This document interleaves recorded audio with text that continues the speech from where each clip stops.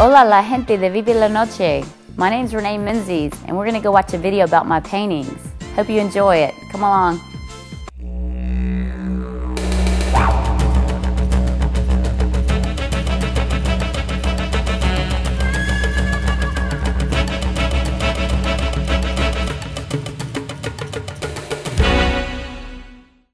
Yes, I do a very unique sculpted oil on canvas type art, and what I do is I take the oil and I blend it and form it and shape it and then lay it onto the canvas in a 3D form.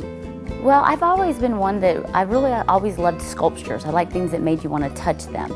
So I originally started painting with acrylics and adding sand and different things into my art, metal objects, anything I could find, and I would paint over that.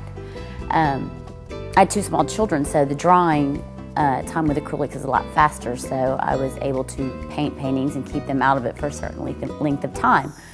But as time went on, I just really loved oil paintings, and I met a gentleman called by the name of J.D. Miller, who took me under his wing and taught me a little bit more about oil painting and how to paint with, I always painted with a palette knife, but he showed me how to form the paint in such a way to where you could actually sculpt flowers and things on the canvas rather than painting it on in a 3D form.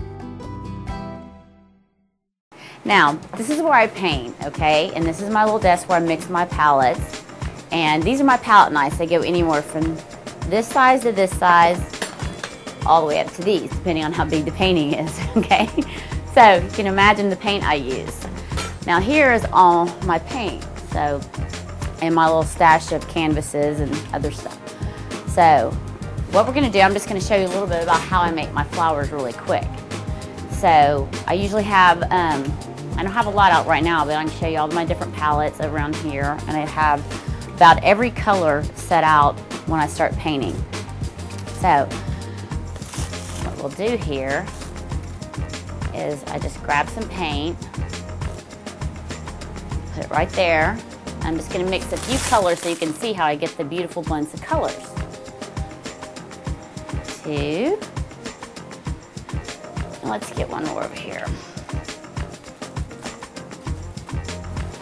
This is all left over from my last painting session, so as you can imagine.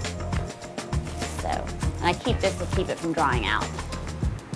Now, this is usually what I start with. I've started this new technique with a black background rather than the white background. So what I do is I'll take all these colors in one big brush and I start blending them like this. And then you can make all these beautiful swirls like that.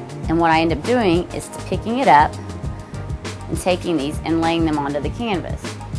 Now, it's really easy to make mud. So one or two little swipes too much and this is what you get right here. This is my pile of mud. You know, this is my mud pad, and I used to have this really big canvas where I would just put on my mud because I hate throwing things away. And I decided one day I'm going to paint over it and make it look like something pretty and just not to waste all that paint. So, you know, painting is such a release, and it's an expression, and it's just freedom, especially when you don't paint from a picture. There's really no end result, so there's so much freedom in them, and I'm such a happier person when I paint. If I go a week without painting, I just get really irritable, and I get back in the studio and I just start laughing at myself, you know, that I should do this more often because it's just a part of my soul. And when you don't do the things that you love in life, you just, you know, you start to get very irritated. And so anytime that you feel that way, you should always think, okay, well, what do I love to do? A simple thing. Just go do it, whether it's playing baseball with your son out in the yard and playing catch for a few minutes. But just those few minutes a day of doing those things that you love. And for me, that's just, it's part of my soul. This is how one of those will turn out. And as I said, each of these little pieces is individually blended and shaped and picked up and put onto the canvas. So this is an 11 by 14. So you can imagine how big the palette knife has to be to pick up one of those flowers to make it on a huge canvas. What I do when I sign my paintings is I carve my name into the paint. And I put the 09. And what I do, a lot of people ask me why I always put that little dot on the O. Well, in a painting, the object of the artist is also to keep the viewer in the painting. to experience every aspect of it. So what I'll do is if there's a dead area, like up here there's no yellow. So signatures always bothered me on art. I always thought they just kind of a big black signature messed up a piece of art. So I try to incorporate my signature into the piece of art and actually make the painting better by the signature.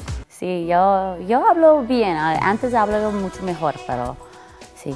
Y estoy enseñando a mis hijos también de hablar en español. Pero si pienso que me está riendo de mi acento, que no voy a gustarlo.